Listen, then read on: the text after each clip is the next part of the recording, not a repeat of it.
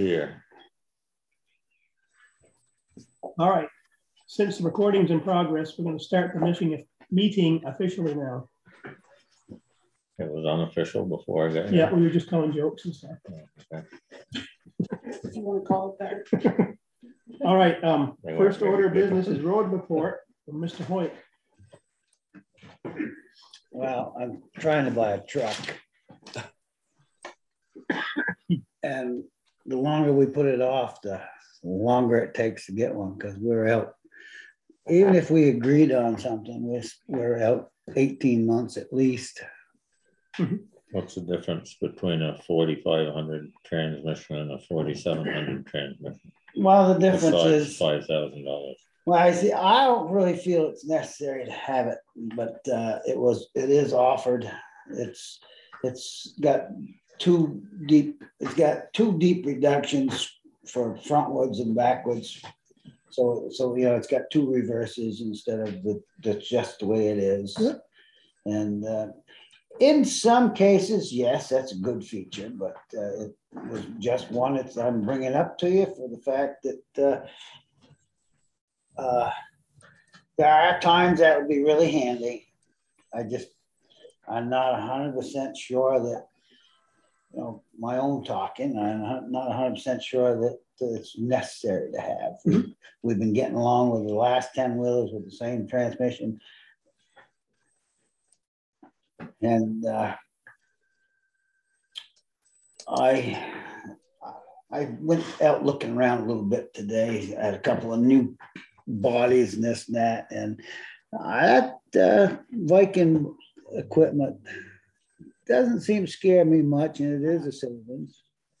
And the truth of the matter is, we got to go to you know, almost to Concord, New Hampshire, to get it worked on, or we go to Burlington to get it worked on.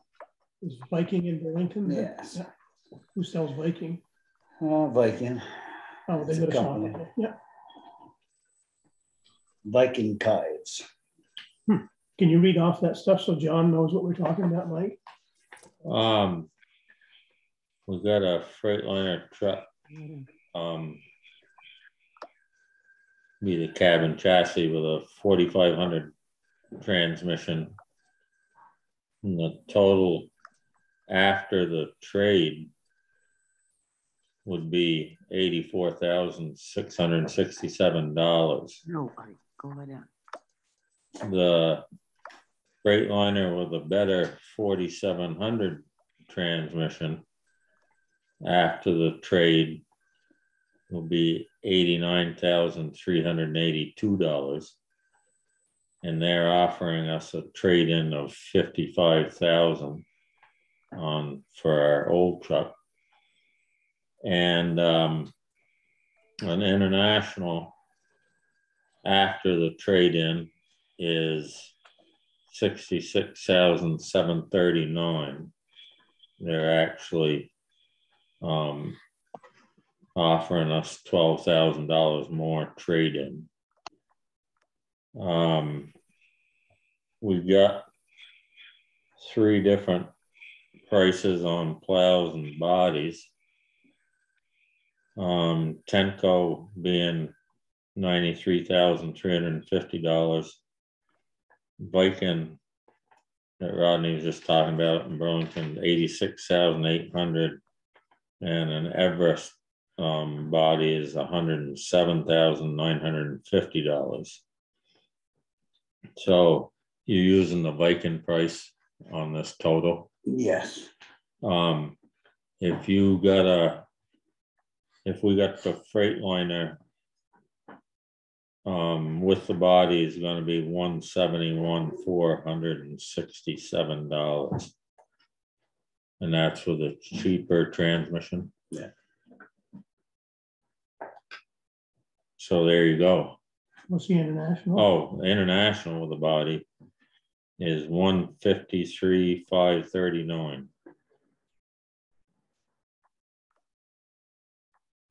You have a preference? I actually do have. Yeah. And I explain myself, and that is that All the other trucks we have, which I guess I should back up. If we need an international, we need an international. But all our other trucks are Freightliners.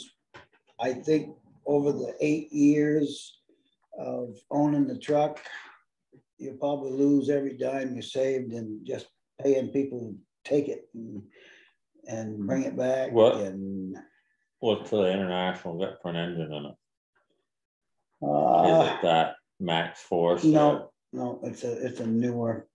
I should have wrote that down because I really don't know what that does have in it. That's all right. But the Freightliner's got the Detroit. Right. And I guess my only argument would be is that lots of times truck needs a quick repair and they've got where we can't do it here, and a man can jump in the truck, be in Lebanon in half an hour, and he can get the truck repaired and they'll be back here for the snowstorm. If it goes up to Underhill, it's gone for all day at least, or it's gone for several days, and you will need to take it up, leave it. That's 2 people, take it down. I mean, I'll go back and get it. I'm not big on spending the extra money, but I think in all reality, you are going to lose it one way or the other. We would take a cut and pay if we get a Freightliner. Almost work for nothing as it is. Listen to that. Wow. Come July 1st, you'll feel better. Yeah, That was kind of harsh, wasn't It it? was. You didn't love that one. yeah. The only way I make money is on my part-time job. Oh, you're lucky you got that. Give you time off. If you guys would want the snow to stay until Monday morning, I'll be happy to follow rules. Right, John, do you have any input or questions of Rodney on trucks? Rodney, how do trade-ins work? You know, if tomorrow you signed up for this, but it's 18 months out, do we get to drive Larry's 10-wheeler for the next 18 months too? These quotes are based on the fact they won't get their hands on this truck for the next 18 to 24 months. So even if our truck's 2 years older, they're still going to honor the 55,000. Yeah, they'd actually give us more today if we could get rid of it today. Right. Gotcha. Right. Okay. And I haven't got it all figured out yet, but this you can either buy the Bear truck with the 1-year warranty, or it's going to be roughly another $10,000 no matter which company you go with, but you can get a 5-year almost everything covered, except for there is a list of what ain't, what is, and I'd be more than happy to leave this with you folks, and you can look through it, and the next time we meet, we can discuss it some more. But that's one of the options of what's covered on a Freightliner and what ain't. Quite a little bit to look at, so I didn't think I'd get it done here today. Well, how about if we make up our minds and make the decision next meeting? That's okay? What do you need to make up our minds tonight? Well, my real problem is trucks. We already lost out for this quota.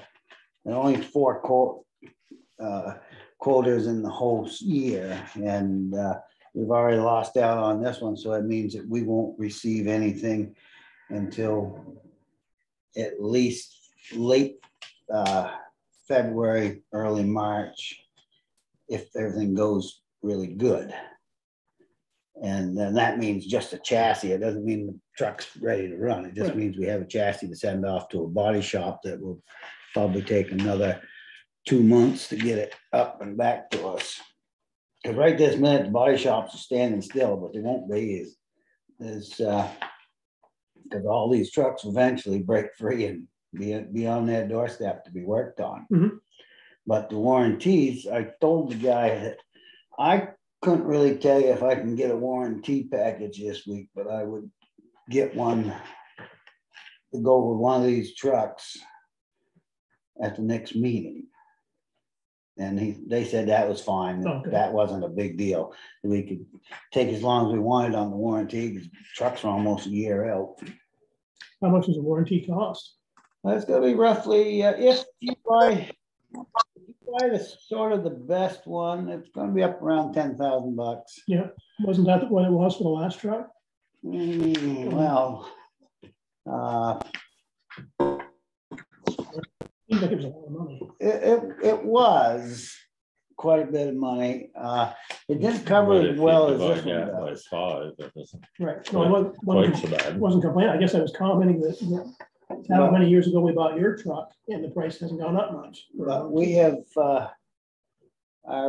experienced some major repair bills that most of the time would be covered if we bought the extra warranty. Yeah.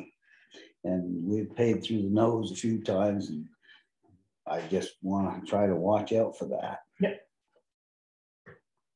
So you'd like a motion tonight to I'd like buy the truck? Get a truck Yeah. ordered, that way we stay within, maybe we'll get it in February, because the last thing I want to do is we wind up hanging on to our truck too long, Right.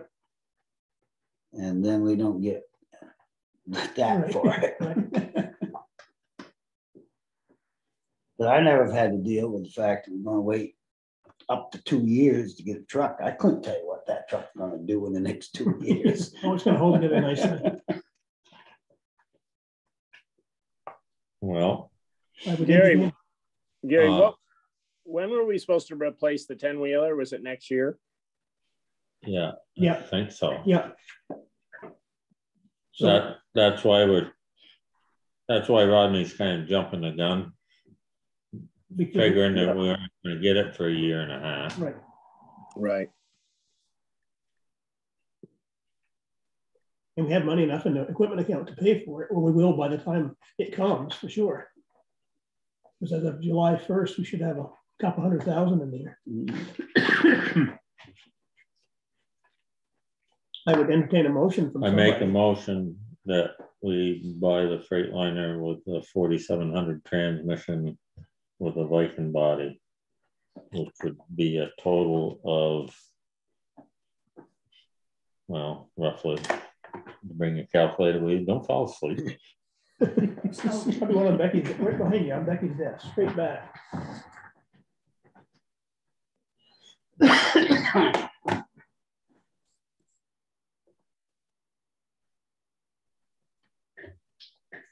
With the 4700, you can boost most all of it for almost the same money, up to 7 years instead of 5. Mhm. We should add the 5 or 7 year warranty to that too, Mike. Okay. That sounds, given what I've heard of Chelsea and Versier, they've had some new trucks that have had problems too, so it probably makes sense.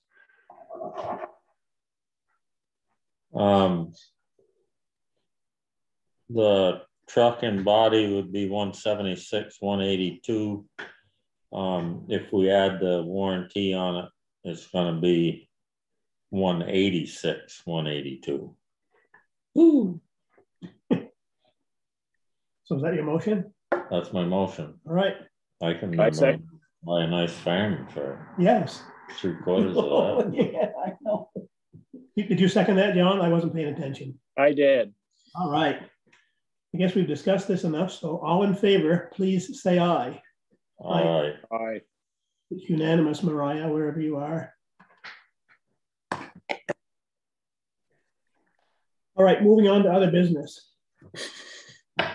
Roads. That didn't hurt near as bad as I thought. Anyways. Especially after the rude remarks you made. I didn't make none that I know of. But anyways, how was it coming over the hill? Spots that are not good.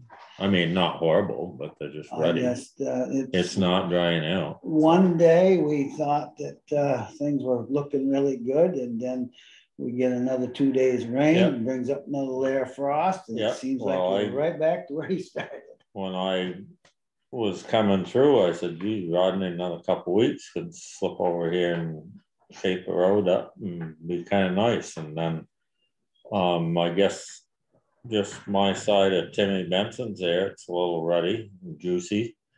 And then Peter Button's Hill is all humped up and wet, and there's a couple other spots, that are just not dry. Yeah, I've been on several roads that I thought were going to be done with, and they are trying to catch little cars now.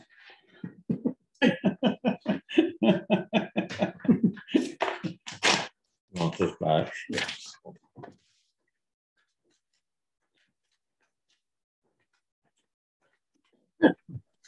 Oh, Moody Road, somebody pulled over on the shoulder too far and they are down in the ditch. They still there? They were when I came home. Oh. Did you see them? No, I haven't. Nobody's called me about anything. Matter of fact, the phone's been really nice. I expected this to be a terrible year for that, and people have been very patient with us. Good. What else you got? I am outside of dealing with this mud. I haven't got too far with anything that we're going to be, got a couple grants that you're supposed to sign for tonight. Probably right here. And could you tell me in there what they wanted for the Stratford Road? I haven't seen the price. The dollar amount? Yeah, it should be in there, Gary. Yep.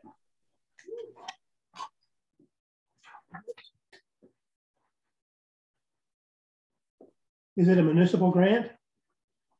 Yeah.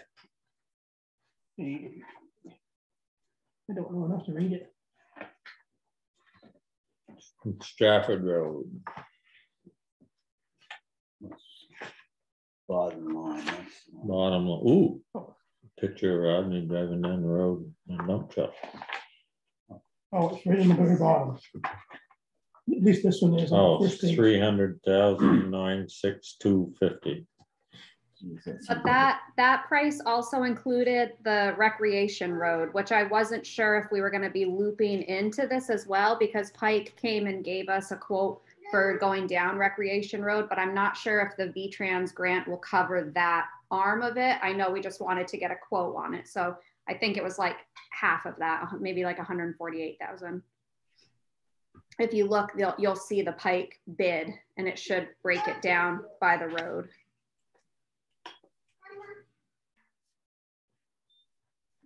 Machine pave Stratford 142,375. Reclaim and fine grade Stratford is 18,000. So you got 160,600 and something. And then recreation roads 140.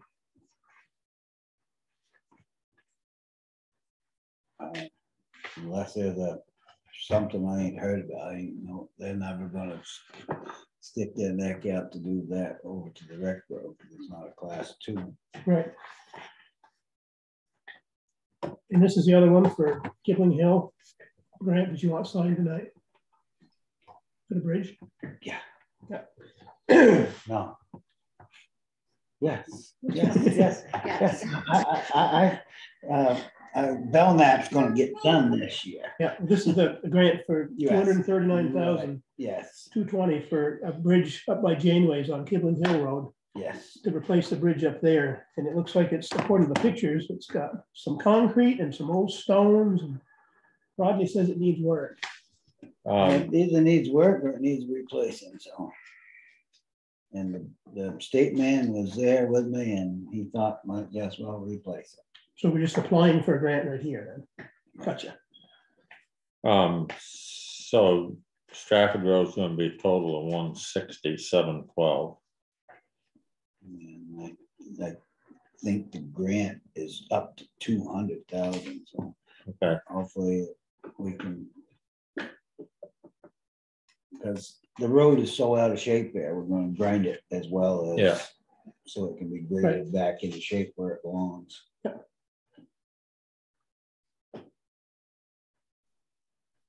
want to make a motion that we sign these, or I sign these? I'll make a motion that one of us sign these. These two grants, Right. one for paving, one for bridge. One for paving the Stratford Road and one for what bridge? It's on Kibling Hill Road. Kibling Hill Road Bridge. Would you second that, John? I would. All right. All in favor, please say aye. Aye. Aye. All right. All right, I'll sign these. Ooh, Anything else, Rodney? this is 2022, isn't it? Yeah. Estimated completion date, October 15th, 2023. Yeah. Okay, Next year. okay.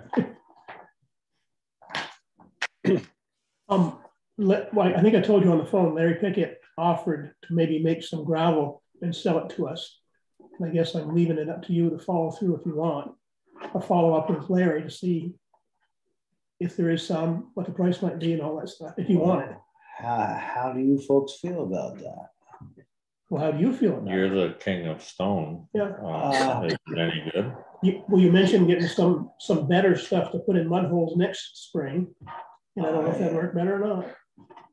I like to at least look at it, because I've been told I'm going to have more stone and I don't see it. So if it's there, then I'm happy.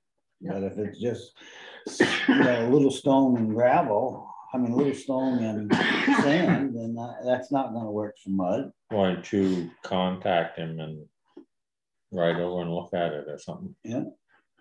And I don't know if we'd be interested. I told him I'd at least come and look at it, but McCullough's they have decided that maybe the towns ought to be happy with the stuff that they buy, and so they're gonna make material that's got less powder in it and more stone. Is that what you want? Yeah, because they have stripped it out. They've stripped it out to the point that it's very little stone and mostly powder, and when the rain hits it, well, we already know what that does. And if it did come through with a good mixture of stone that makes sense, and I still like to use the stuff over in Randolph, but there again, he has gone to doing the same thing that Chelsea's doing. They're stripping all the product out of it and they're sending us a lot of powder. Yep. And the powdered material is, I think, is well, when you look at the mud, it looks just like that stuff that you see at the pit when you drive in when it's wet. Yep. And so you need to get away from as much of that you can and more stone. Yeah. All right, we'll leave it in your hands. All right. I'll back and tell you what I find. All right. That's all you got. You can leave. All right. Yeah. It's like that. Yeah. Oh, wait, I just had one question. All right. Leave it to John. Come up with another There question. you go. No, I just wondered where we were on the town garage retrofit. And ideally it might be a good sort of point to have three different options, sort of what you did with the truck, and be like, well, we could build a new garage. We might be able to retrofit the old one, or, I don't know, have some combination of those two. But we should probably keep moving ahead on it somehow. what I have gathered, and I think Mike will agree with me, and that is that we're down to talking with an engineer. We can't go any further without one. Everybody stops us in the tracks when we say we want to do something without that engineer involved. And so we're kind of stopped until we hire one. And I talked to one, and he wants, just to start, he wants $1,500 to come down and say hi. And that's really no joke. I'd do it for 12. Yeah. All right. Don't blame you. Give you a license on you. And All right. Well, so I, so I don't know when you want to start Well, let's putting keep, that money into it. let's keep pursuing it. let's not because- forget it. Because it's not gonna go away. Well, I understand that, but I really, our next step is to hire one to come and look over our building. Then we probably, I don't know, do you know ones to talk to, or you got different ones lined up? Once you tell me I can get one coming, I can find one. Well, why don't you get one coming? Okay. And what you said, just 1,500 to have someone come and say hello. I mean, do we actually get a little mini report out of saying hello, or? Not really. And it's $100 an hour after that, or It's something? like $300 after that. Yikes! I want to be an engineer when I See? go. Yeah. Well, I would just pick one that you think has integrity and you like working with, Rodney, and we'll find the money for it. All right. We will. All right. Thank you very much. All right. Keep Thanks, up the Rodney. good work. Thank you, Rodney. Welcome. I used to have a train set and that qualified as being an engineer. You're a former engineer. Foreman. Yeah. All right, at 6:10, it says library bike discussion, Mariah Lawrence. Right, I'll do this as fast as I can. So you might remember the community conversation that I had at the library. I had one at the library, one online, and then a very informal one during the after school program. And it all stemmed from a grant that I received last year, a Libraries Transforming Communities grant that the American Library Association puts on. And in order to spend the $3,000 that you get from this grant, you have to have a community conversation, which will help decide how you're going to spend the money. It was all for the after school program. That was like the basis of the grant. And what do we want to do with it? And the after school program has been going really well. I don't know if you realize that there's 31 kids at it every Wednesday. And so the fence has made things so much better. But it's so much fun and the kids are having a blast. And the thing that came out of the community conversation was basically that we wanted bikes and to ride down to the fairgrounds. We could take a group of kids down to the fairgrounds. A lot of those kids actually don't know how to ride a bike. And what? I know, I'm pumped to teach them. And so I printed out some of these. These, just so you're aware, these are like mock up promotional flyers. I wish I had realized how many people would be online because I can hold it out in front of it. But anyways, this is just like the outcome of the conversation, what we want to do with it. And yeah, so I have enough money to get like 6 to 8 bikes. I've got a quote from the Gear House here. And the fairgrounds people did approve this from 3 p.m. on Monday through Friday, which if there's anyone that was at that meeting on right now, I'm hoping that after people sort of see how low key this is going to be, because it'll be available for the after school program and for patrons to check out during other times of the day. Like if a family with a toddler, because we'll have those bikes with no pedals that you just like walk with as well. So anyways, and these are like little, you don't need these. But I got Tavian Mayor to write up waivers. So I did write up some terrible waivers that he like made awesome. So I can only YouTube so much. You want one? Yeah. Okay. And you want one of these too? Yes. Well, you guys can make these too. So yeah, basically I'm just hoping that you guys agree that this is going to be beneficial to the community, and we'll store them in the basement for now, is the idea. Maybe in the future we'll fundraise for a small shed. There'll be all size of bikes, and we'll have a calendar of fairground events, so there won't be any bike lending during fairground events, but there's no weekends anyways at this point. Right. That's what the fairgrounds people approved to be Monday through Friday, 3 p.m. on. So So if I want to borrow a bike, I can. yeah, you can. Nice. Yeah. Mariah, Yeah.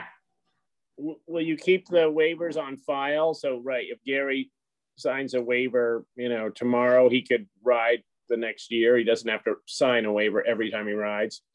Yeah, so that was, we decided that the kids could do one for the after school program, one per session. And then I think Tavian was trying to decide the timeline for that, because he was worried that people would like claim they didn't sign one if it was like a year later or something like that. So maybe we'll update them at a regular basis, but that was something that we talked about today, because I didn't want the kids' parents to have to sign every time, because I wanted that to be something the kids sort of directed, like when they arrived, you know, if they wanted to sign up for a slot that day, if we had their paperwork on file, they could do it. So Betsy has a question. yeah. Are helmets, are you getting helmets?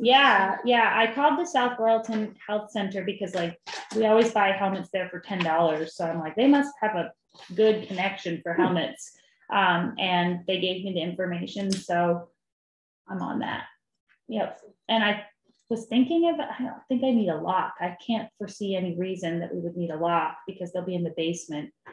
But that was the only other thing I thought about getting. Oh, and I'm leaving like $500 actually is what I would like to have left at the bike store for repairs, for future repairs. So I was actually relating them. I'm like, yes, I want to stay close, because I don't want to be driving bikes to Burlington to be fixed or what, you know, I want these guys who are going to sell it to me at the gear house is where I hope to buy them from. And that's where I got the quote from that I liked best, and to like leave a store of money there so that we have set repairs done. Where is the gear house? In Randolph. Oh.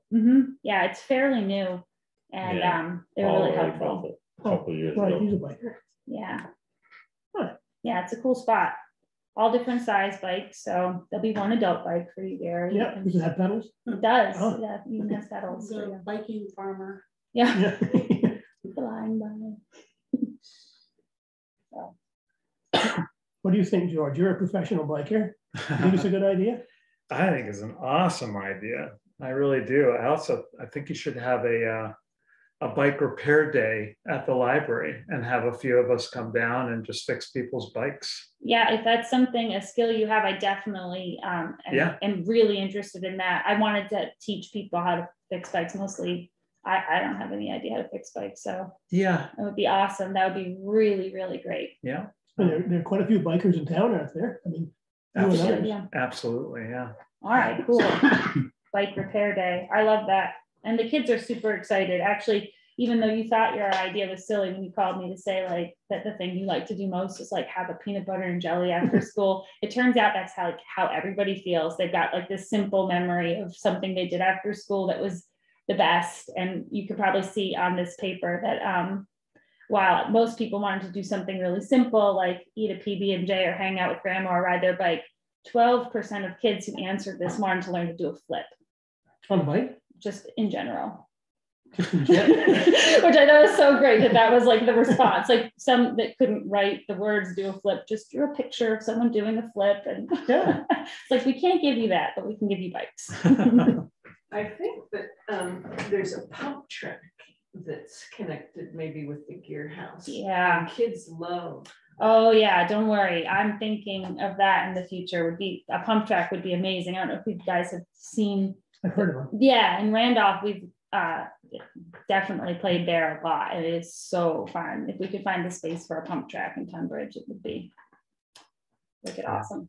That's something kids can do in a small area where adults can watch them. Yep. And they teach them all the basic skills of moving your weight, and makes it just really fun and super accessible. No big hills you got to climb up or anything. It's an investment. Yeah, I talked at length with Zach Freeman Yeah. about the pump track idea, and he was all for it and telling me, yeah, that it is a process, but the grant money is 100% available. Like if we had a space for it, it would not be difficult to find funding for something like that. I mean, there's so, especially if it was connected to the after school program. I mean, I purposely didn't write several grants last year because I was afraid of what I would do with so much money. Like, Oh yeah. yeah, It can be kind of a burden. yeah, I'm learning. So How much space does that take, George? I mean, square footage or whatever. You could do a tiny one within the square footage of this building. Yeah. Yeah. Gary, is there room up potentially by the pavilion in the town garage, town forest? That's what I was thinking. We could incorporate that with the town forest. Yeah. At the pavilion up top. Yeah. Yeah. Or somewhere near the town garage. There's a lot of empty space there, but we'd have to place it strategically so it didn't get in the way of the road crew. Right. and as long as it doesn't get in the way of the little Fenway. Oh, Remember that. That's my best idea. No, that would be a cool spot. yep. The pump track I've seen was mobile, like you could set it up, you could move it and set it up. Oh, yeah. I've seen those, yeah. Configurations. The wooden ones. Yeah, those are cool. Yep. So Yeah. that's Yes, John. Oh, I was just going to say, Michael Saka has his hand up. Yeah, I Oh. just wanted to briefly say that the Ranger is and ABC are collaborating for June 11th. That's the day before the Ranger, the typical Ranger rate. And we're going to have a bike clinic, bike safety, bike helmets available, and some sort of bike repair stuff, but kind of light on that, but something that the 4 towns are going to be invited to, and just a heads up on that, June 11th. Music as well, live music. Thank you. Good information. that's awesome.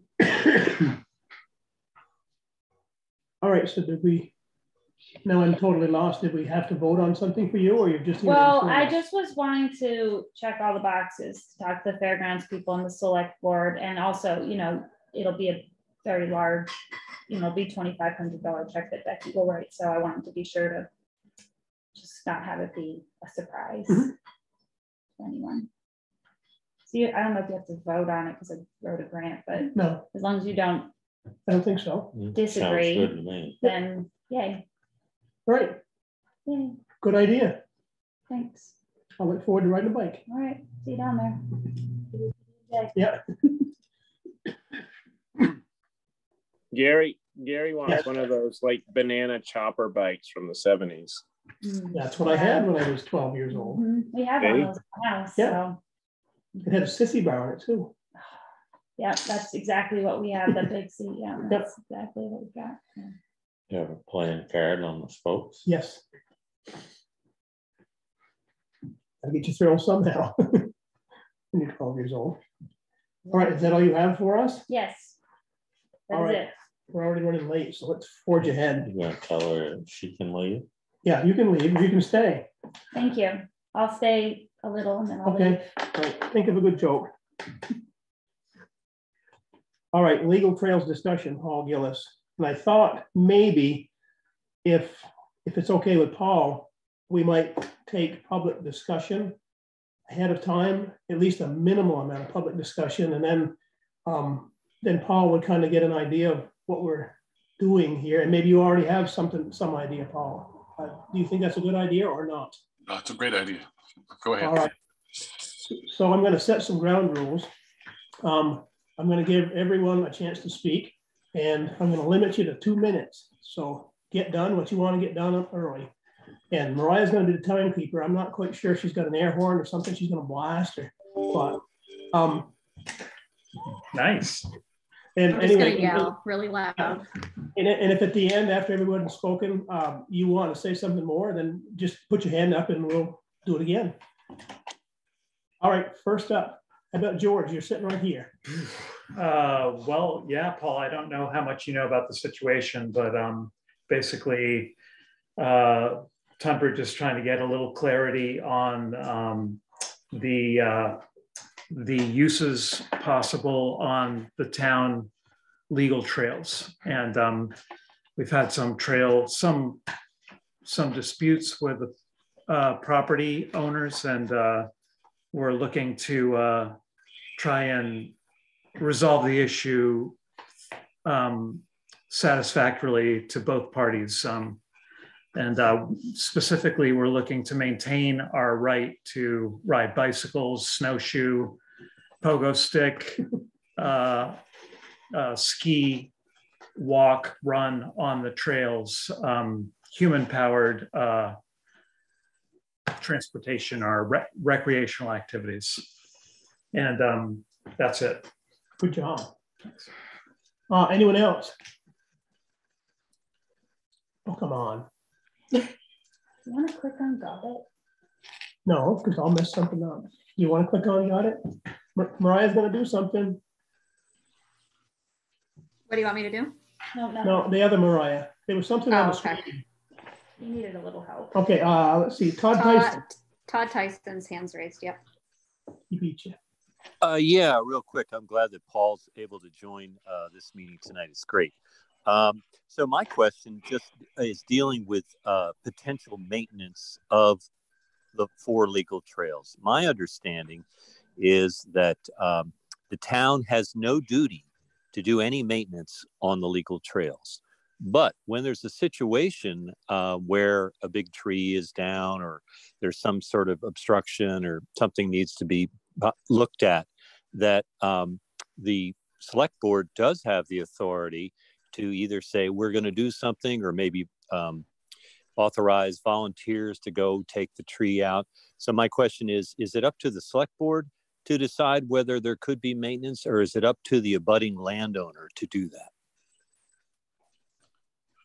Shall I try to address these as we go? Sure, yeah, that makes the most sense. So sure, go ahead. Well, just a couple of thoughts. There's no obligation to maintain trails or class 4s. But that doesn't mean that the select board has no authority to do it, and it has full power to regrade or put in culverts or whatever. There was an issue a couple of years ago where class 4 roads were going to be required by the federal government to have culverts. And it was a mini movement across the state to reduce the number of class 4 roads to avoid the high cost of culverts. I don't know if that's still an issue, but a person goes on a trail at his or her own risk. And so it isn't, if you leave a log there and someone falls over it, that doesn't mean that anyone can sue anyone, but it's not likely that you'd be liable for that. And that original question was the hope that the trails would be used for non-motorized vehicles. That's possible, but it's not through the road layout process, but through an ordinance process. And a very simple ordinance would simply say legal trails 1, 2, 3, and 4 shall be used only for non-motorized traffic. And I guess that the question would be whether you're going to agree to have mountain bikes, I guess. But as long as you don't want motors, you can do that by an ordinance. You can do all 4 at the same time, and it would be a relatively short process. Can you make different rules for different legal trails? You can, and you don't have to have findings that justify it. You just say that's the way it is. George. And so to be clear, maintenance, the town is not required to do maintenance on these roads, but the town has the right to. Right. Okay. Todd, do you have your hand up again, or did you fail to take it down? I've taken it down, Gary. Sorry. Okay. Michael Saka, you have your hand up. Yes, thank you.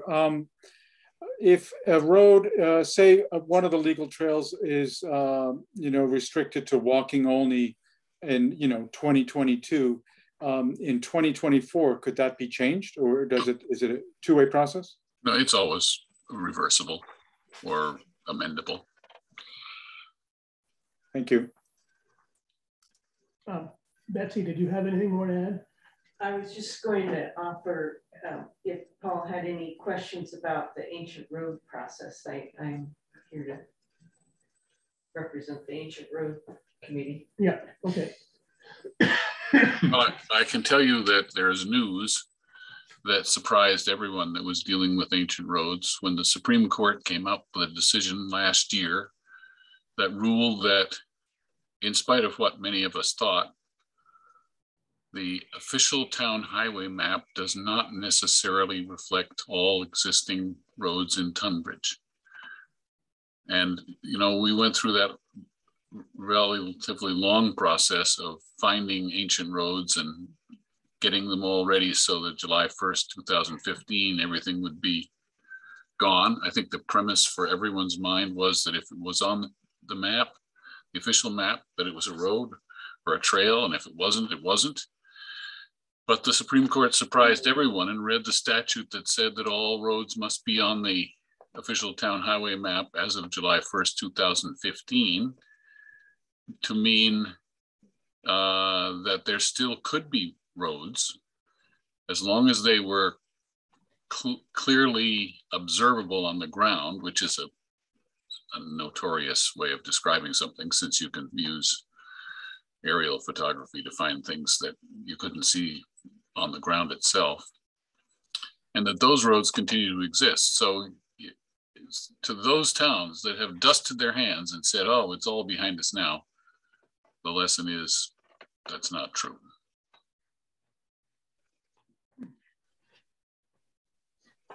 That's pretty weird. It's an understatement.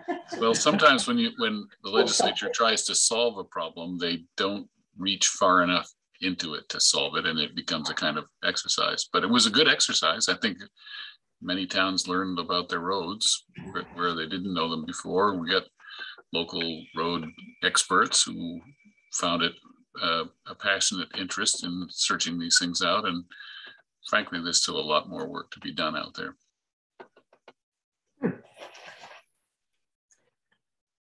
George, you know. Okay, one more question. All right. Are there any laws that you know of that state that that a property owner can control what the town can allow on its legal trails?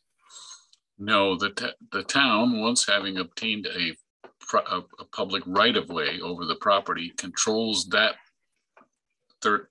whatever width it is, 3 rods or 4 rods, entirely. And the relationship between the landowner and the town is superior and inferior. So if the one advantage of a landowner is that when a tree is to be cut, the wood must be offered to the landowner. It can't just be hauled away to the town garage. However, there's always another factor in some of this, and that is that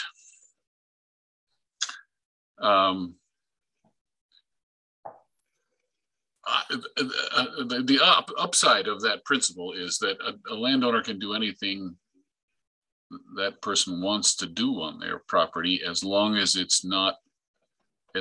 town approves. So for instance, if somebody wanted to, rarely do we see actions on where mailboxes should be or whatever, but if somebody wanted to change the location of their driveway, they would come to the select board, and that can be worked out.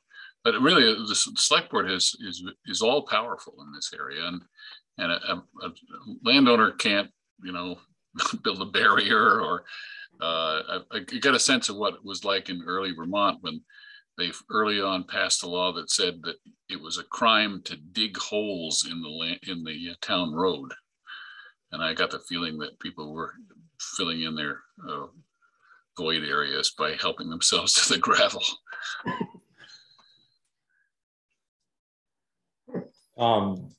Just to step back a little bit. So this ancient road thing. So if we had a road going through somebody's property that we thought was thrown up in 2015, we could now call that a road or a trail? If it's clearly observable on the ground, it didn't get discontinued by operation of law on July 1st, 2015. So there's these little, you know. So what would that be? Would that be a legal trail, or Well, could we go through with a grader and make it a class 3 road? Or? Well, a grader doesn't make it a class 3 road. The select board does, but any road that isn't designated as a 1, 2, or 3 is a class 4, and it doesn't. You have to make a trail, but the class 4 is a sort of default when you haven't done anything. So those would be class 4s. You wouldn't be obliged to keep them up. And you would want to have them, but you might want to talk to the people at AOT and see that it's on the map. I mean, the map really should be the foundation for understanding what roads you have. And these little surprises are, they're just going to lead to trouble. That's all. People, and you know, it's, I mean, maybe it's just because of the office I hold, but every day I hear of people just having terrible times with fights between landowners, and a lot of them go on the question, it's not a town road, it's my property, so I'm barricading it. And then we have struggles and lawsuits and all that. So it's a great value to say that's where our roads are. Brenda. Yeah, Paul, one of the questions that came up was in trying to deal with some of the trails, if we have to put a new culvert in where one wasn't with the more updated management of water wetlands, our road crew foreman said usually they get permission unless it's an existing culvert that they're replacing. They get permission from the landowner also to do that. I would want more than just permission. Just think about it this way. The law of moving water, if you want, falls into 2 categories: natural streams and unnatural streams. Where a stream has been forever and there's a culvert and that water ends up on someone's land, that's the way it is. That's nature. But if the road crew decided to replace, say, a crossroad culvert and put water where it wasn't before, that's a taking, and the landowner could sue you for the damages to that land.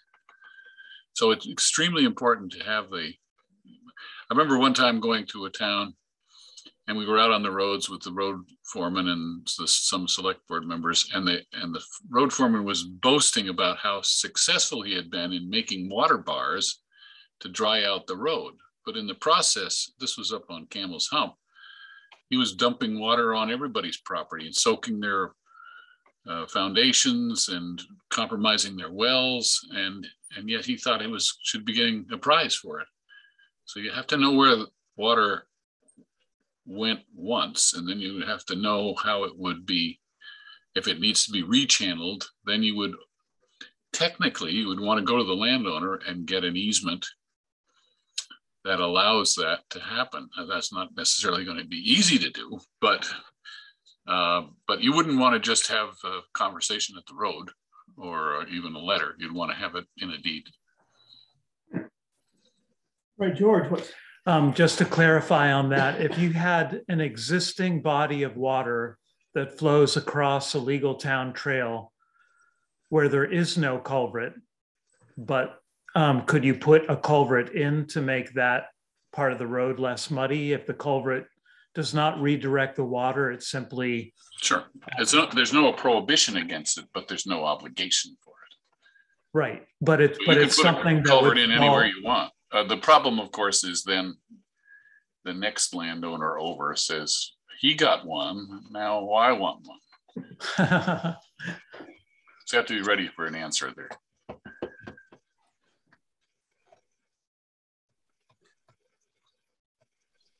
Paul? Okay. John. Go ahead, John. I would think when it comes to wetlands though, right, DEC would have jurisdiction over towns or landowners, right? If you were gonna improve. Oh, sure. If you're going to drain a right wetland, don't even go there. No. And don't forget the buffer. Right. And as far as improvements, if a landowner wanted to put hard pack on a legal trail, or the town for whatever reason said we want to put hard pack there, are those both allowable as long as they didn't run afoul of, say, DEC jurisdiction? That's right, but it's always with the permission of the select board. There's no independent landowner authority to start fooling around with public rights of way. And I suspect you have a form somewhere that invites the landowner to supply information on how they would want to work within the right of way.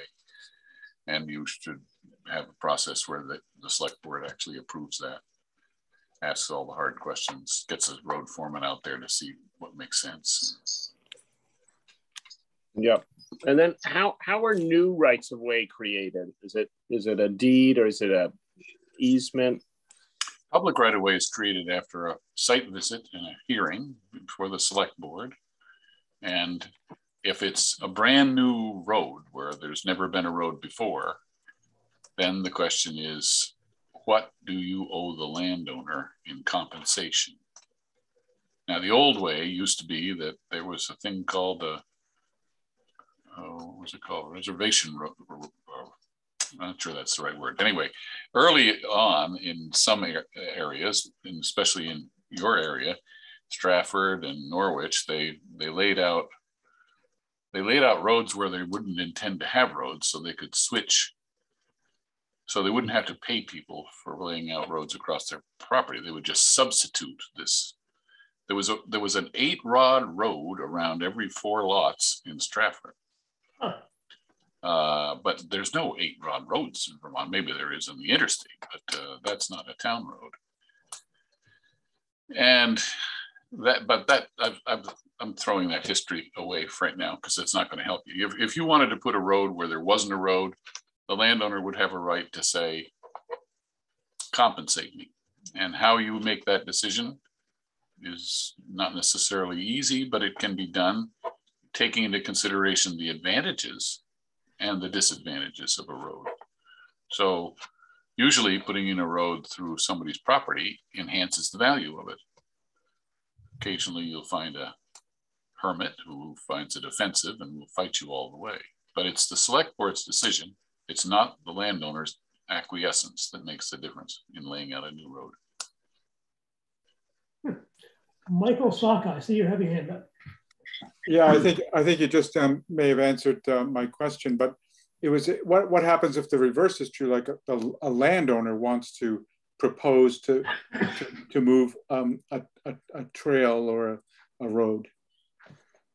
Well, I mean, it comes to the select board with a proposal. You say yes, you say no.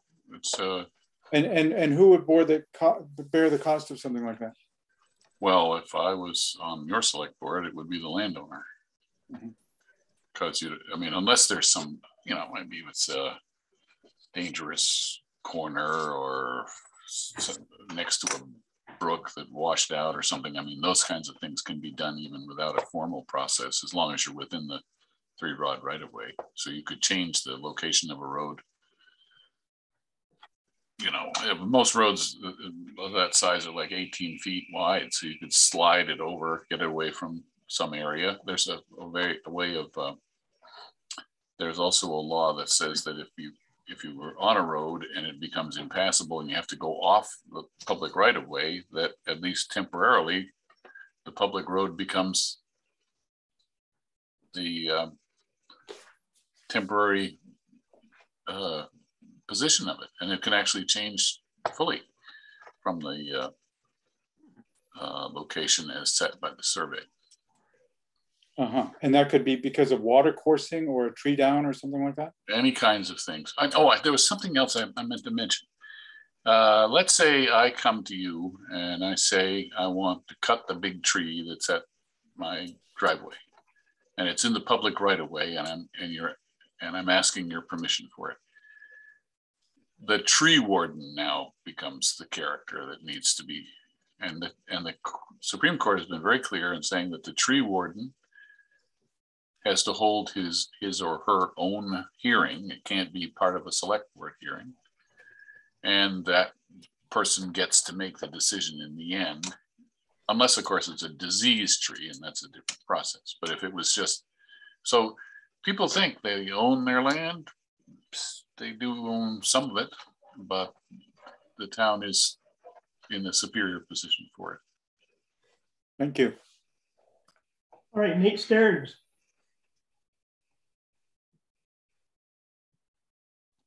Thank you. Hi, Paul. Hi. My client's interest in the legal trail discussion is asking for a discontinuance, which is, I think, kind of what Michael Saka was just asking about. My client owns the land under Legal Trail 4. And we've started a discussion with the town about the discontinuance and willingness to swap the legal trail designation for an easement. Right now, the legal trail sort of ends in the middle of my client's property, and my client is willing to turn that into an easement that goes all the way through his property, with the potential to join up to a neighbor's property as well. And the real issue is driving that is some of the control issues that you alluded to about being able to put up barriers and not take gravel out of the road, but really with the desire of preventing what's been some four-wheel drive use of the four-wheel drive vehicle use of the road and causing erosion. I take it from some of the things that you've said tonight that you would agree that there's nothing that would prevent the town from doing that if the select board so chose. No, nothing to prevent it. It would be interesting to see a draft of the would be a public right of way that your client would be giving to the town. The idea would be an easement allowing the public to use the trail for walking. And that would be the desire walking is to only. Limit it to foot traffic. It's entirely possible that the town could do that. It wouldn't be, there's no legal reason not to do it. I mean, it's just a question of authority. You know, so many of our roads just end nowhere. And that's given a rise throughout the state of discontinuing what are essentially private driveways, particularly when years ago they used to plow them, which was worse than anything because of the expectations that came with it. But it was somebody's widow and, oh, you know, it'd only take 2 more minutes. So they'd go up and plow that and inadvertently convert that private driveway into a public road by the fact that they were doing the maintenance on it. But no, it's there's nothing wrong with that. I was sent a copy of a survey of Legal Trail 4 and the property, and earlier, I don't know, I'm coming late to the party here, but there was some question about where Legal Trail 4 actually came from, and I looked at the maps and I saw that it was somewhere between 2010 and today when it was apparently laid out, but I don't know how it exists unless you can find a formal laying out document for that. Yeah, we are questioning whether it was ever properly laid out, but we were kind of hoping to sort of sidestep that issue and just ask for a discontinuance to in exchange for the easement. Yeah, no, it's possible. I think that the town would be well advised to take an interest in the powers of the landowner to restrict use on it. I think that's the whole question. If it's a public easement, can you shut it down in mud season, or can you shut it down because of misbehavior? And if I were, one of the concerns I have along these road issues is, and in relationship to discontinuance, and it may not be an issue in this particular case, is that towns enjoy wide protections through sovereign immunity for highway work, for most highway work. So I've had clients who said, this road only serves my property. I want you to discontinue it. And then the select board goes ahead and discontinues it, and people continue to use it.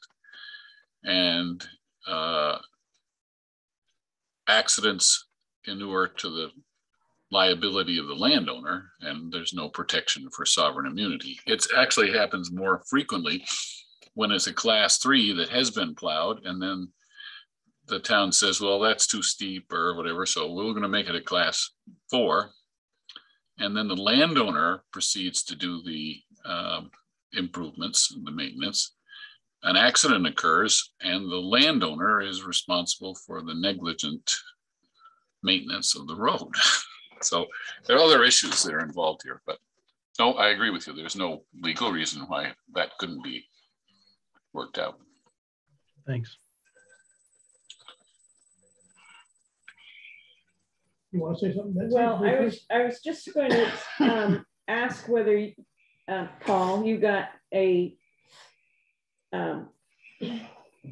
document that was information from the Agency of Transportation that Rudy, or I believe Rudy, maybe Mariah sent it, that had the AOT documentation of when Legal Trail 4 was. Oh, okay. And if they were happy with it? Oh, yeah. Well, they're the gurus. I mean, they're more powerful than the select board. So they get, and they fought with towns. It was quite a process to get it approved. So yeah, okay. So that's not an issue. But that information is in that packet. And I think you'd find it interesting because that road does have quite a history. It's an old military road, I believe, that was used during the Royalton raid, predating the Bailey-Hazen Road even. Really? So you might be interested in looking at those maps that were part of that package. Yeah. Thank you. Anyone else? Questions, comments? I don't see anything more. How about you? Mike says nothing. John, how about you? Anything more? Just to go way back to the beginning, Paul, what's the difference between a legal trail and a class 4 road?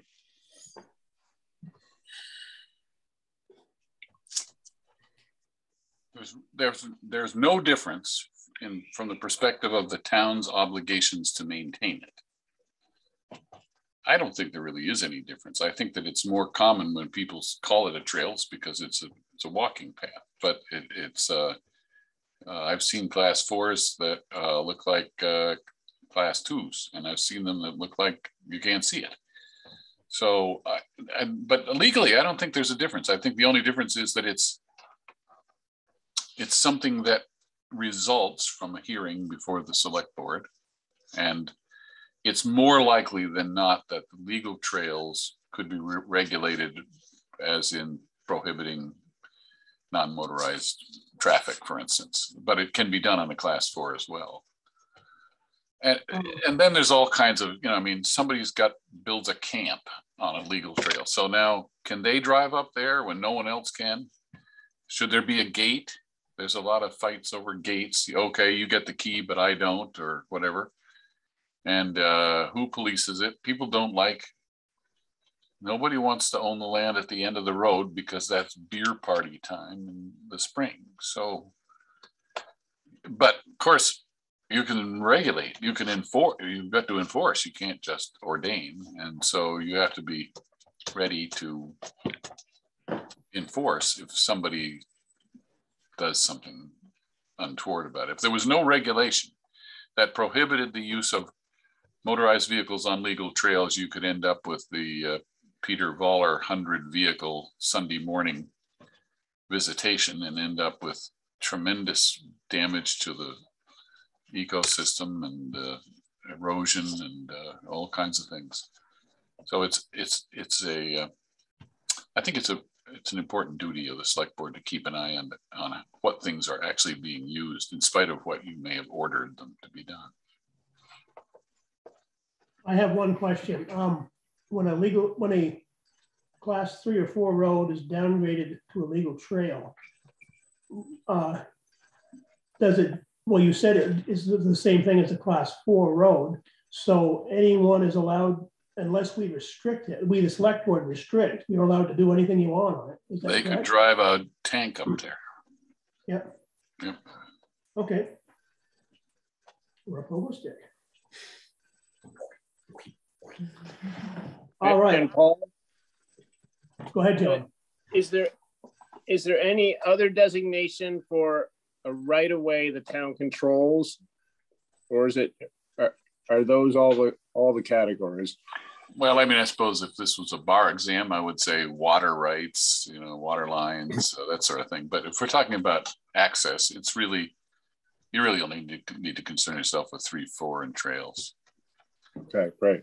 And now over in New Hampshire, they have 8 categories, but they've thought it through, I guess. So. All right, I think we've exhausted this subject. Thank you, Paul, for. I'm going to bow out then. Thanks for inviting me to your meeting. All right, thank you very much. Thank you, Paul. Yeah. Bye-bye. Thanks, Paul.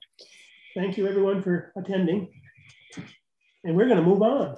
I'm going to go home. All right, thank you, George. Thanks very much, you guys. You want to excuse me? What's that? You're going to excuse me. Oh, right. I'm not an official. Let's see, at 7:15, adoption of Lent from the field. Just sign it, Gary. Still late. Thank you, George. Thanks. You just have to sign it. What does LEMP stand for? The local emergency Just so people plan. know. I know all about that stuff. It should be that first one right in your packet, Gary. Oh, He's man, messed up his packet though. He's been shuffling, Mariah. Oh, man, you wouldn't believe it. My packet? Yeah. That's a different one. Truck stuff. It's a warning. A minute. What's it look like? How about that file there? This is, I think this is ancient road stuff. It's all put together. Oh, that's Maybe it's here. Nope, that's just figures. What did you do to that? I don't It's know. got to be, you must have. there's no lump for us. It was an ancient. We're lumpless. No, no, Just in case he not stapled that file. anything in there. I saw It should have on top been of- before, it should have been before those yellow permits. Is it it? Limb? Yes. All right. Okay, you found it. Underneath stuff. This goes with it.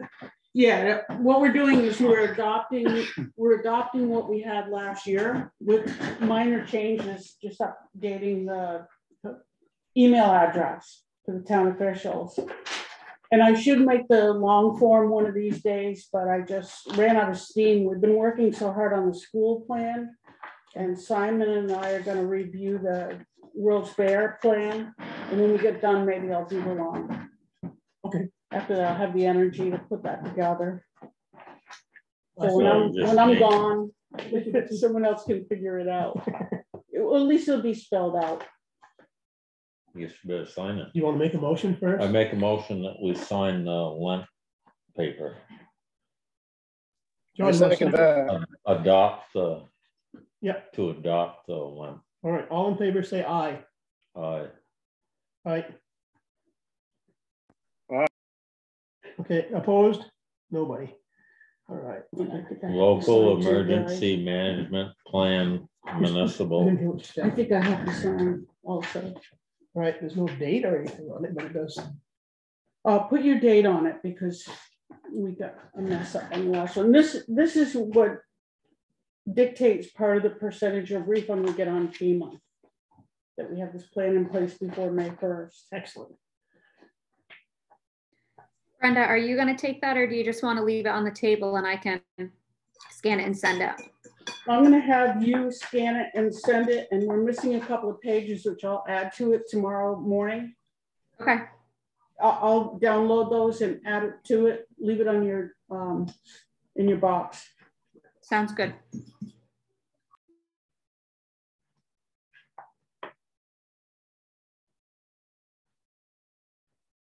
This also, by the way, we're signing that we've adopted NIMS, which is the National Incident Management System, which, you know, you hear Simon and I talk about doing unified command. Mm-hmm.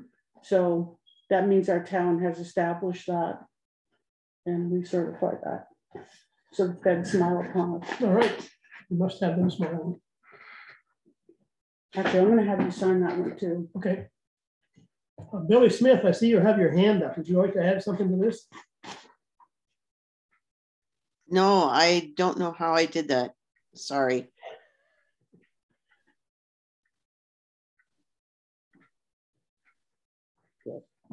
I hear there's some kids in West Tunbridge that call you grandma. That's true. Gareth told me that your name is Billy, though.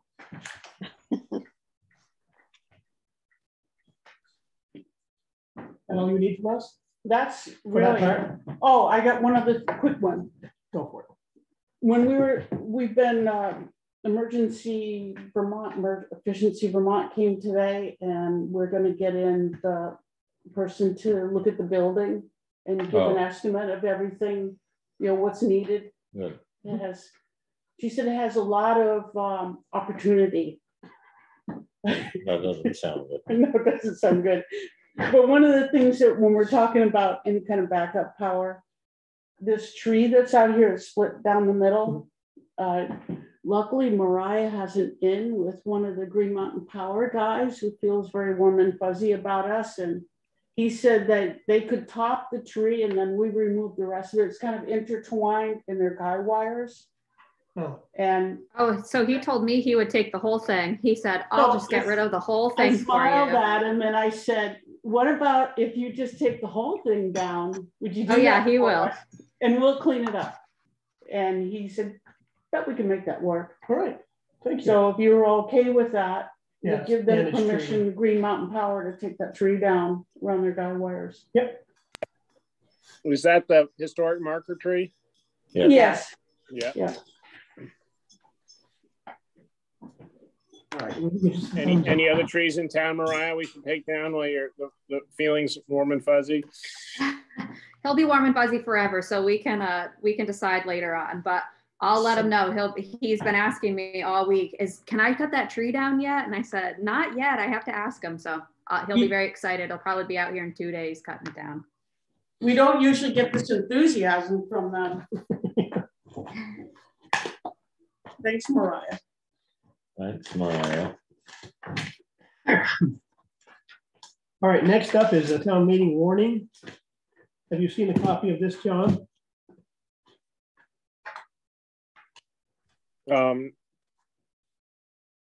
Not night. We saw one earlier. We saw a draft, right, Mariah, earlier. Yeah, so you guys approved the draft last time, and then I added 2 articles just that were for, I can't think of the exact wording right now. The last 2 that are on there, Gary, about the town grange and the fire department being the tax exemption. So I just added those 2. Those were the only different ones. But if you guys want to sign them, then I can start hanging them up around town tomorrow. All right, we need a motion to accept the warning for the town meeting or approve it. John, why don't you do this one? How about so moved? John? I second. All right, all in favor, please say aye.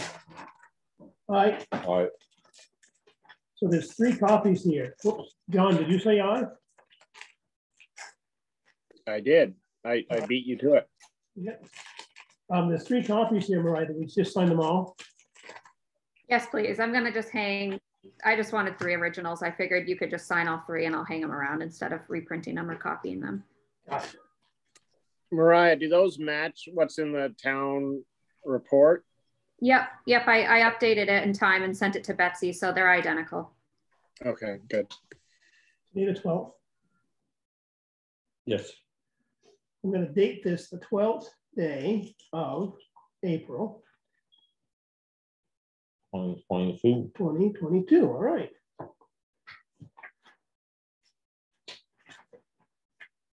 You'll have to come in and sign it, John, or something.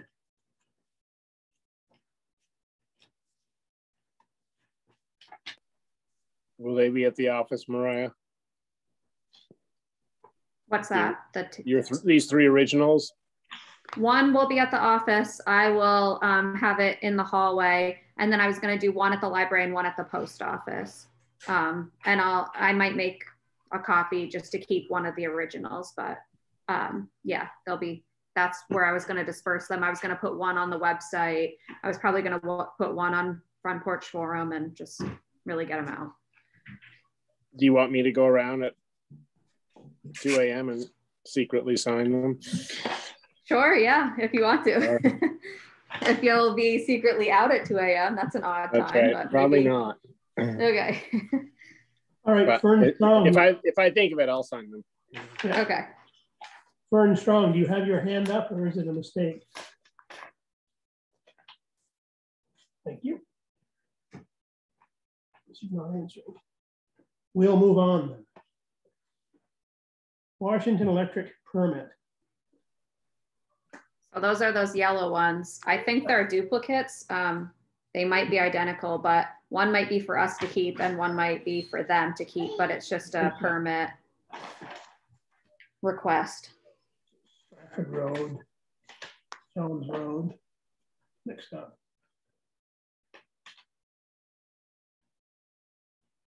So they're just putting them in the line.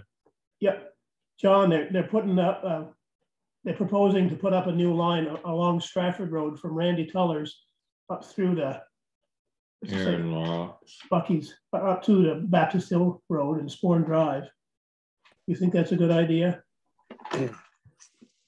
I don't know. It's kind of I even now I can't even figure out the weirdness of those spurs that come, up from the Stratford Road and then over the hill from Stratford and down. I know that right around Bucky's and Young's, I think that goes up and, comes over to our place and Morrill Road. And then but the Sweeney's at the, your grandfather's is on a different spur. So it's weird. So if there's some way to streamline that, I guess that'd be a good idea. Yeah. I think that's what they intend, probably. Who is this? Is this WEC or Green Mountain Power? WEC. Okay. So technically the power is coming from the top of the hill down through, not the way I described it. But I think Ken Danvers at the old Danford place and Sweeney's at Mullins' old place. Right. Those are coming up the hill, actually. Right. And I know with internet, that's all been different. Yeah. So I don't know if there's a way to combine them or they're going to just cut out a oxbow. Well, maybe that's what they're going to do because they're proposing to put a new line along Stratford Road to connect point A to point B. Right. So I think they're trying to. And they're probably running it up the road so they can see it better. Right. Maintain it. That's what they like to do now. So I guess I'm okay with it. I am. I am. All right. Do we need a motion or you just sign on? I guess we could have a motion to sign this permit. I make a motion to sign the Washington Electric permit for work on the Stratford Road.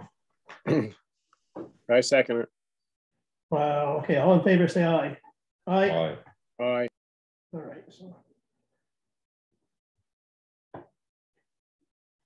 dated at Tunbridge.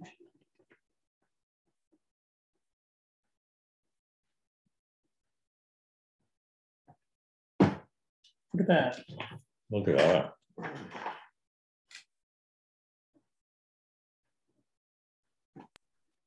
Brains, Dave.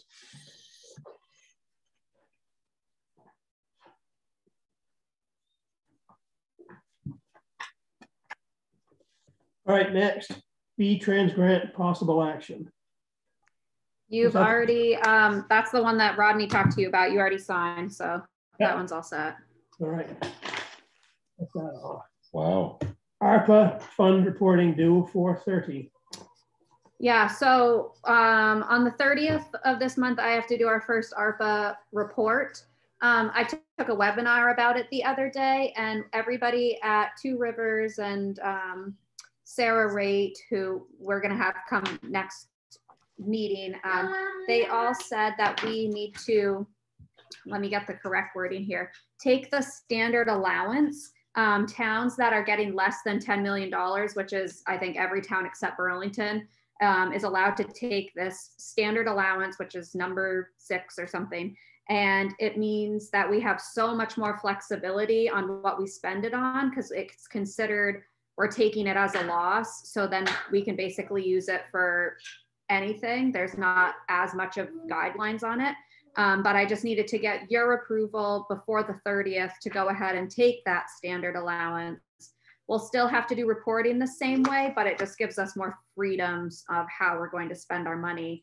And I do have like some parameters and stuff I can show you at next meeting of, there's a big long list now of all the things that you can use, but if I could just buy gravel, I don't know, there's 18 pages. I didn't see gravel in there, but it's possible that it would be.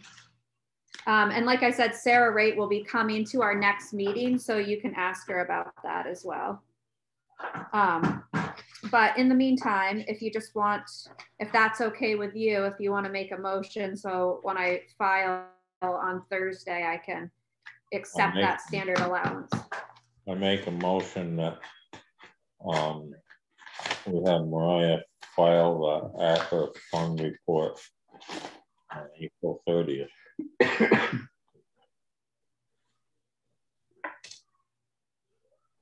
Does that work, Mariah? Well, as long as you're allowing me to take the standard allowance, then that's fine when I do my reporting. That's what he said. That's what I said. Okay, perfect. Then yes, that works. Then I second it. All right, all in favor of that motion, please say aye. Aye. Aye. All right, next.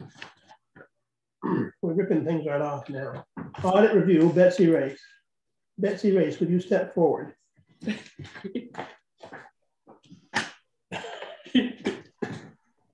she is. Back in 2019, we had a full audit by Sullivan and Powers and Company. And it was recommended that we do a review in a couple of years, which isn't quite as involved as the initial audit. So it doesn't cost quite as much. I have no idea what it will cost. What I'm asking you is to okay that request. We are requesting that audit review, the auditors are, and that request go in this week. I thought we did a full audit every other year and a half audit. I think that was our intention. When did you say the last full audit was done, Betsy? 2019. You know, COVID hit, guys. Oh. Right. I would have sworn it last year. Didn't we do a review? No, I'm asking for the review. Oh, I thought when we originally signed them up, they did a full audit and then they came back and did a review, or did it never happen because of COVID? They did originally, John. The year after we did our first full audit. Yeah. I'm pretty sure that we did a review the next year, and then we did another full audit. Okay. I believe. Not with Sullivan and Powers. Really? Really? Huh. Well, I make a motion that we do a review. I just don't think we need a full audit, but if you want to do it that way, because it has been a while, that's fine. But I think we ought to schedule a full audit for like next year, shouldn't we? What do we budget for? next year. We have the paperwork right here. I was hoping you might do something this year. This fiscal year? Yeah. How long if does it take? If they can fit it in. Yeah, that's going to be the problem, isn't it? I don't know. I have not contacted anybody. And I don't know if did we put aside some funds for a review or an audit this year? I know we've been sort of consistently putting them aside, but what would that be under? Lister stuff? I'm not listed. No, it's just for their stuff. The review cost like what, like 5,000, and the audit was like 12 or something like that. Yeah, something like that. 5 or 8. Town audit. We got $15,000 down for FY 23. What is that under? Select board expenses. That's for the upcoming year, Mike? No, that's that's for the one we're in. That's this year. Wow. We got enough money. Yeah, I thought we had it all set up, so we were gonna do a full audit one year and a review the next year. Right. You were going to, Mike. It didn't happen. I think, again, 2019 got done in 2020, right? The audit, even though it was a 2019 fiscal year, it didn't get done until 20. Right. And then COVID hit for 21 and 22 here, 20 and 21. Okay. So we never did do the review. Well, my recommendation is we get back on schedule, and if you want to do a review this year, if you can fit it in before July 1st, that will be good. If not, then maybe we ought to have a full audit next year, after July 1st. Yep. It really doesn't matter to me. It's just time to do something. Yeah, well, I don't want this. I don't want it to go 5-6 years without an audit, outside audit. No. So I'm leaving it up to you. So do you have to make a motion in any way, or we just? I make a motion that the auditors contact the outside auditors to either get a review this fiscal year or schedule a full audit for next fiscal year. Is that right? Is that what I want to say? So if they do a review, it will be for fiscal year. Be 21, right? Yep. 2020. No. If you do it before July 1st, it'll have to be for 20. Right. Right? I think. Well, 20, it's hard. 21. We're on fiscal year 21. Right? Okay. Well, 21, 22. Right. Yeah. I'm not so sure. it'd be 20. It usually so 21. Usually 2021. Right. Or full for 21, 22. That's correct. Yep. Okay. All right. Did you second that, John? I do. Right. All in favor, say aye. Aye. Aye. And I'd like to also try to keep this rolling. Betsy? Yep. You know, whatever we do this year, then next year do the other thing. Right. Okay. Thank you, boys. You're welcome. Thank you. Ma'am. All right, police. Oh, policy for honoring Tunbridgearians John O'Brien. I guess you're up, John. Oh, okay. Well, I still like to work towards honoring Euclid somehow. I don't know quite what shape that would take, and where we are with, say, Priscilla, but just keep moving in that direction. And I thought, well, if we're going to do that, it would make sense to me to set up, as we've done with some of these other things, some sort of policy for consistency. So going forward, you know, if Tunbridge wanted to have a Mike McFeetris Bridge or a Gary Mullen culvert, right, there'd be a process to do it with, you know, a hearing or a townwide vote or something like that, or just leave it up to the select board. But it just so it's consistent. So well beyond our time at the select board, you know, future select boards would follow the same kind of, I guess, policy. Would it be for people who have died? Yeah, I think so. Yeah, memorial. Yeah. Well, so whether it's that, you know, naming after a piece of property or a feature or, you know, a scholarship, any of those things, whether, you know, if it was a town thing to be decided on, that we just have a consistent policy, sort of like we'll have a townwide vote, or we'll have hearings, or the select board will. What if we have what if we have a new road made somewhere and then name it after somebody? Yeah, there you go. Well, we pave a road. We have the Justin Morrill Highway. Mm-hmm. That's right. Another road on the other side of town that leads to Randolph. Mm-hmm. I think that's a great idea. On a rare occasion I get a morning off, I like to watch the Sunday morning show at 9 o'clock on Channel 3, because they've got now so that they flash the names of people who died in the last week, mostly old people, famous people, whatever. Yeah. On the tail end of the year, the calendar year, they do a whole segment on that, and there's so many people that died that I forgot about that one. Right. And I think if we could do it somehow, just either state the name or maybe put their picture in the town report or something. Yeah.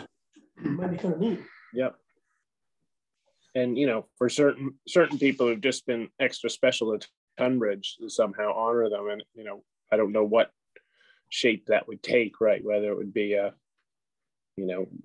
memorial building, bridge, whatever, or forest, or a scholarship, if it, you know, whatever really sort of appropriately fits that person's special contributions to Tunbridge.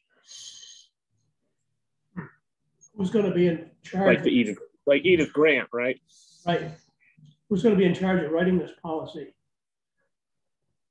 I was thinking, Mariah, could you get in touch with the league maybe and see, you know, if other towns have something like this?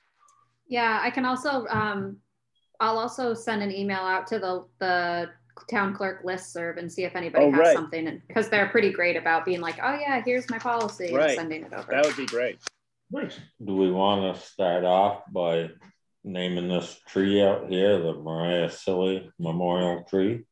Perfect. And then chop it down like in 2 days. The memorial stump. Yeah, great. Or you get I think that's a good idea, John, to get something in place that's kind of consistent. Yeah. Yes, Mariah, don't let us forget that. Yeah, I will work on that. All right, next is other business. We're way ahead of schedule. I know, we're flying. I have two things. One thing, let's see where I put it in my packet, is I was emailed by Phyllis Hayward, who is the Chelsea Flea Market coordinator, and she was asked by the flea market committee if it would be possible to have Tunbridge advertise their flea market on our sign outside.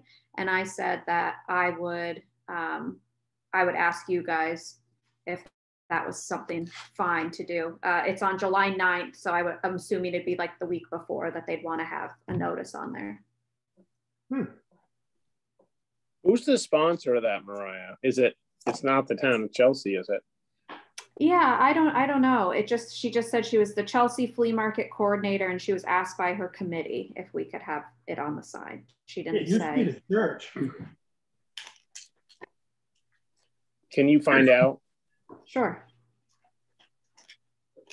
I mean, if it's kind of a Chelsea thing, yeah, town of Chelsea, that's one thing. Church or something.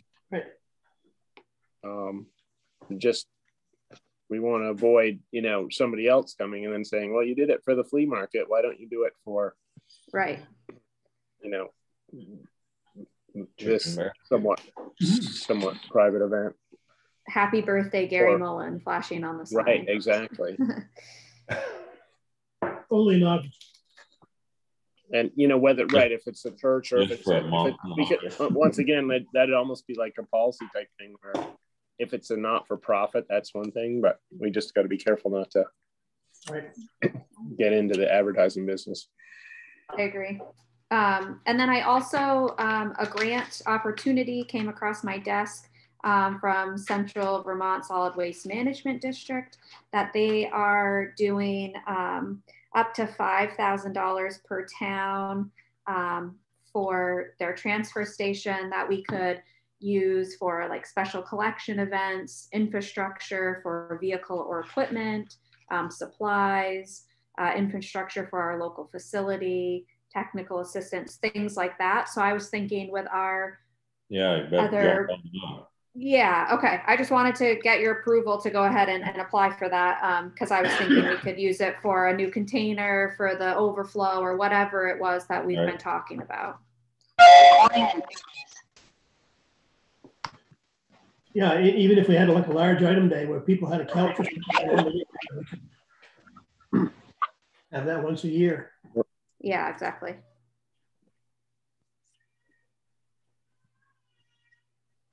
Anything else? That's all I had for other business this week. Next week we'll have Sarah Raitt come, and we also have the Megan Asbury, who's the Four Town Coalition person. She will also be coming at the meeting. Oh, Gary and Mike, Emily wanted to start up clogging and social dance at the fairgrounds again, but as we heard, now the fairgrounds are requiring contracts. Yeah.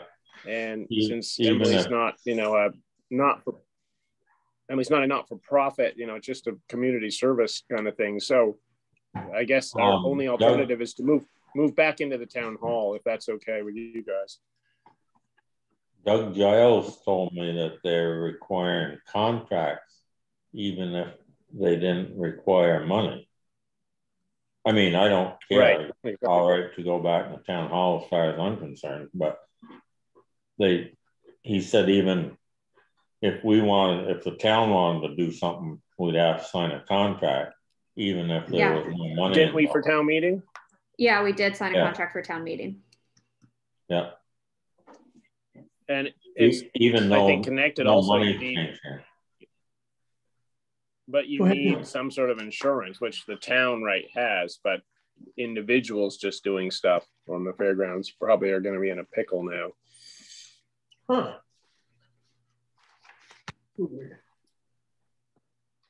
I guess you got the okay to be in the town hall. Okay, well, we'll let you know. And do you know when they turn off the furnace there? I can ask Judy. No, we don't need a furnace. I was just wondering. Emily just didn't want to waste, furnace oil. Yeah. I guess I do have one other thing to add. I got a phone call over the weekend about the Densmore's dogs and animals and horses again. And then I asked her just to send me an email synopsis. So I was just talking about the horses not having adequate feed and being loose and coming into her yard, and the dogs that are always in her trash and eating, you know, stuff in her yard, and attacked her cat, and a couple of cats that they have that probably should have medical attention. She said that the sheriff came up there but didn't even do anything, just didn't even go on the property. And now they also have some trash that is attracting a couple bears that they've already had out there getting into the garbage. So I said, send me an email, send me the pictures that you have, things like that. I'll add it to the document. But I guess my question at this point is, we as a town, I feel like this has been an ongoing issue. We don't have an animal control officer. We've reached out to the Orange County sheriffs. They haven't done anything about it. What is our next step? Should I reach out to the state police? What do we, you know, I've sent letters about registering the dogs. They haven't been registered. I've sent letters saying that there's a fine for not registering the dogs and having them on the property. Obviously the fines don't get paid. What would you like to do moving forward? Do you know if we have a policy or ordinance about animals running amok? Yeah, we definitely do. Your dogs and pets and things like that have to stay on your property. I know that you and I were talking, Gary, about, you know, a cow's not a pet, a cow's cattle, but is a horse a pet type of thing. So I don't know where the horses fall in that. She said that they eat, you know, she has pictures of them eating out of the manure pile because they don't have any food. They don't have adequate shelter. He seems to be very concerned about it. And so I obviously, we do have a policy about dogs and cats and things like that not being, you know, off the owner's property. I don't know where horses fall into that. If you would consider a horse a pet, like we've talked about their llama and things like that as well. Even if it wasn't a pet, you have to keep a fence. Well, exactly. Whether it's a cow or a llama or a horse. But do we have an ordinance for that though? Well, probably a state. That's probably a state ordinance. Yeah.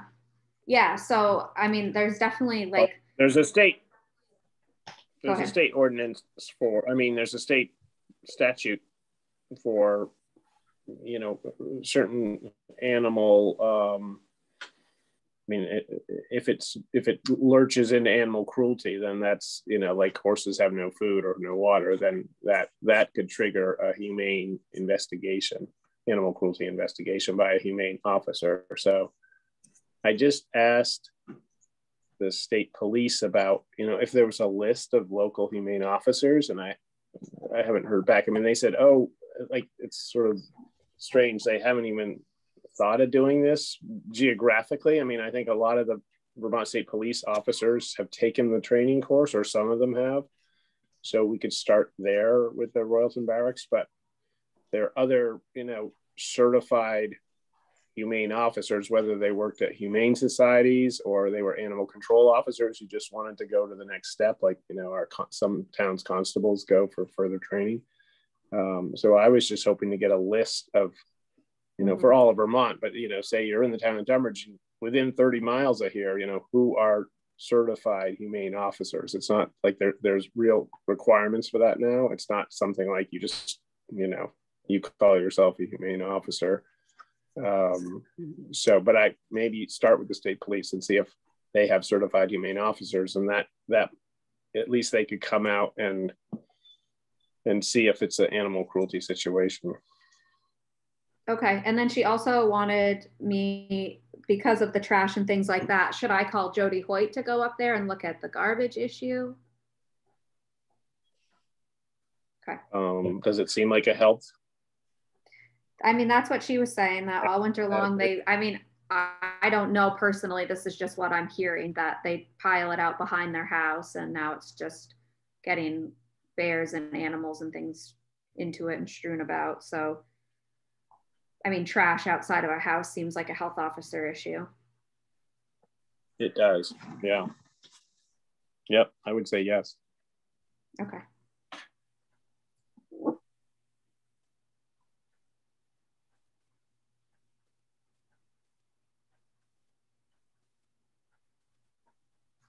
Are Gary and, are you guys frozen or are you just quiet? We're frozen. Okay. No comment. Okay. Anything else? We've got to sign warrants and approve minutes. Have you had a chance? Oh, I'm falling behind on minutes again. There's only one. What minutes do I have to do? There's only one. Okay. And I mean, if Mike wants to read them, they're right there in front of him. If he wants to read them, and then we can sign them tonight. The March 22. Yeah. If they're online, Mariah, I can look at them. Yep, they're online. Okay, for March 22? Yep. Okay.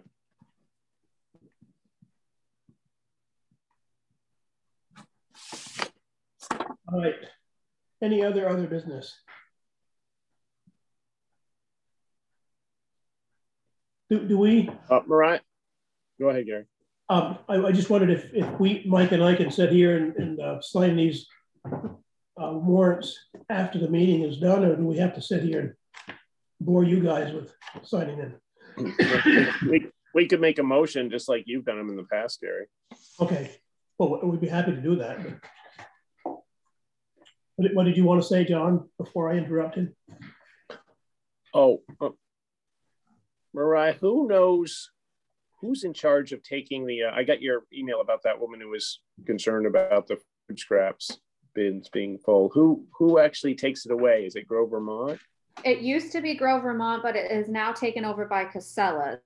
I don't know when that transition happened, but it's now Casella. So maybe that's why it is full now, because there was a lapse in between who was taking it. I'm sorry, I'm not more. I never hear from Mike. I never have the word on like when it's full, and you always seem to like have all the information about it. So I have people call me and say, you know, is this full still? And I said, I didn't even know it was full in the first place. So right, but unlike the roll-offs, you know, he doesn't really check in on whether it's full or not. He just says like, I think it was that, you know, on Wednesday sometimes they're pretty full, but by the Saturday they're empty again. And he has an extra, you know, trash barrel if there's overflow. But it seems that it's not reacting so much to the flow of food scraps as in that Casella must just get it once a week. And I don't know if they do it with when they come for the roll-offs, or if they just have a little mini vehicle that comes by and gets it. Yeah, I'm not sure either. I guess we could ask Mitch Taylor maybe. Okay.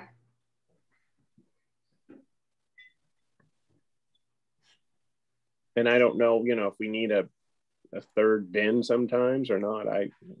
Or how well, that, you know, actually, I don't know what they use for a bin. Is it just like a bin with a lid on it that has some holes in it for air? So we are getting a new tabulator for elections, and so we have a new bin for the ballots to go into. So the old one that's at the town hall right now, they're not taking, it's the towns. So if you want to take that, or somebody wants to grab that and use it as a third compost container, I mean, it has no purpose at this point, and that's what a lot of the other towns are using them for. That sounds like a great idea. Yeah. Because it has little wheels and like it's more. Yeah, it has little wheels and the lid goes up and down, and there's a hole for where the ballots would go in. Perfect. Get in there. Like for him to be a skunk who's going to get its head, a raccoon will get its head stuck in the probably, yeah.